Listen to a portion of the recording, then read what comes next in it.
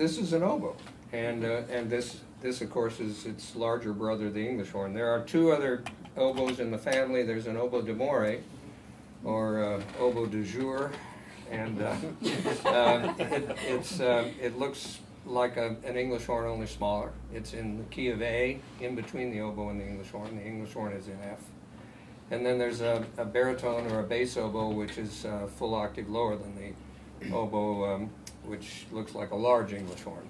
I did a television show back in the 70s called Little House on the Prairie, with David Rose, who was a wonderful, wonderful television composer, and he wrote an awful lot of stuff for me, you know, and we always had holiday parties, and Michael Landon came to one of those parties, and he came up to me and he said, you know, as long as they're crying and dying, you'll be working.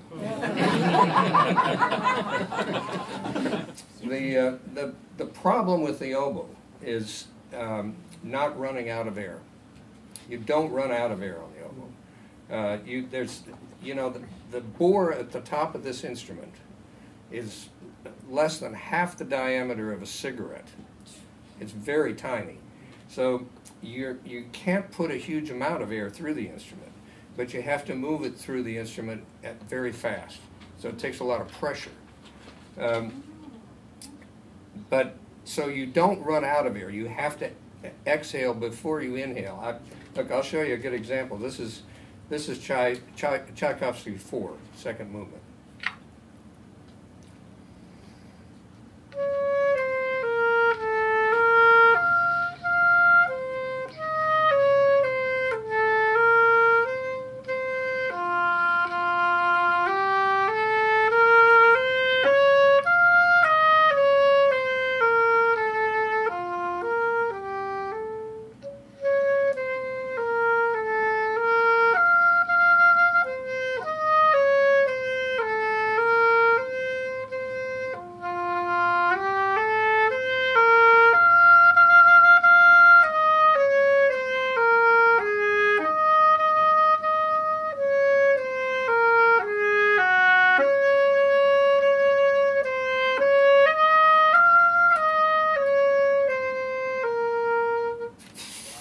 But I had to breathe.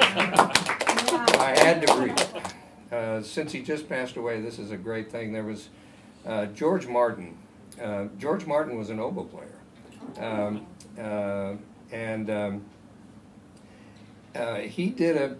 They brought him in, this is, I don't know what year this was, but there was a group you probably heard of called America. And they didn't ever quite get to superstardom, you know, and so they wanted to try to have him come in and do an album, which he did, and they still didn't make it. But there was one little kind of ordinary, it's a pretty little ballad that's on that thing, and his arrangement of this is amazing because it's, first of all, you'll hear the oboe in solo. And then you'll also hear it as the lead voice of a wind section. It's a woodwind choir, and with I don't know, there were I think 4 cellos, but no other strings, and it's just woodwinds and horn, and it's a lovely little 3-minute piece instrument. And I will tell you, particularly on television calls years ago. There were times when I had an oboe part that I put on English horn, because the minute I heard the part, I knew that the English horn was a better voice for it, and I would say probably 50% of the time the leader didn't even know that I had done it. You just made an executive decision. Mm-hmm. That's exactly right. Is that just because of the range? Not necessarily the range, but just the whole, just the tenor of the cue itself. You know, the color, what I might have been blending with, and that kind of thing. You know, so because the English horn is a much more, it's a much more blended sounding instrument. It blends in much better. Yes, as you go down the oboe family. the oboe being the soprano voice. There actually is an E flat oboe, which is there's one of those in town, and I highly recommend against writing for it. Yeah. It's a frightening little thing, and you know, I just wouldn't do it. It doesn't really give you much that the oboe can't. I mean, the oboe is very capable of, you know.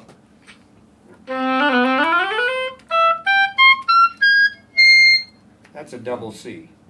So you can. I wouldn't write that unless you know who you're writing it for. But dang, he just a lot of double C. This comes out.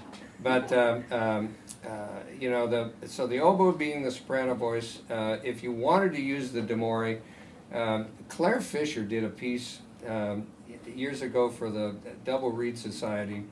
He wrote these two little pieces called Bachludes that were for double reed choir, oboe and bassoon, and he used all the voices. He used oboe D'Amore, English horn, baritone oboe, bassoon, and contra.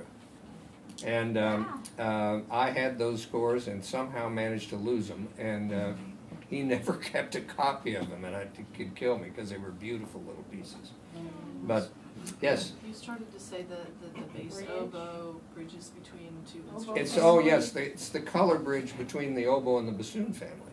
So it goes from the soprano, the oboe, then the D'Amore, then the English horn, then the baritone oboe. Then technically there's an instrument called a tenorune, which is a small bassoon in F. That I don't know anybody has one of those. And then the bassoon and of course the contra. This is from Scheherazade.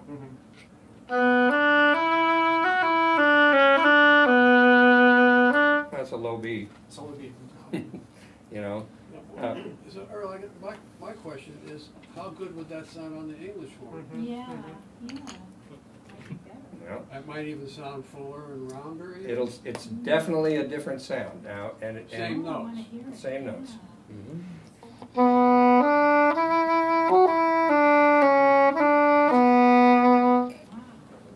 a difference.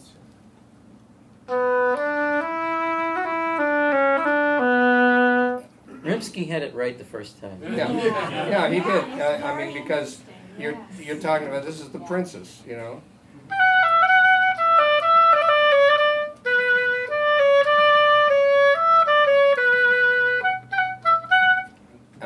I have refused to play when an engineer insists on putting a microphone down here, close to the bell, because all the highs in the sound are there.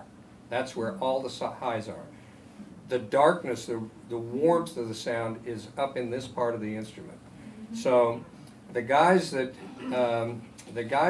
mic close, you know, rather than a room mic. The best guy in the record business is a guy that's been around forever, a guy named Al Schmidt. Yeah. And Al knows exactly what he's doing. You know, you walk into a room, the mics are set up, he's walking around saying hi to everybody. You need to check anything? No, let's go. You know, and it all, he knows. And where does he put it?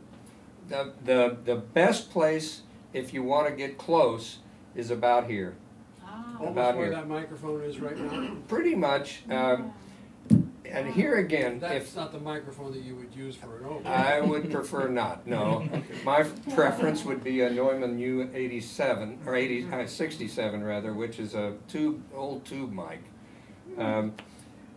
Also, depends. That's important to know, gang. And I will do this. I will do this intentionally. You know, I let them place the mic, then I use the instrument. The more straight on I get to the microphone this way, the brighter the sound will be on tape. And the more I get to the side of the instrument, so I may check if I have a lot to play on something. I may go and listen to a playback and hear what they're getting, and then adjust my position, but not say anything, to them. But there is definitely a difference if I play.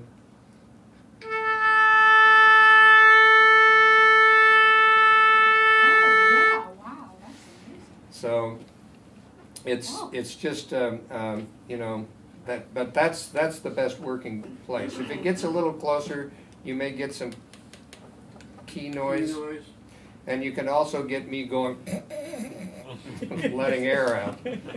Yes.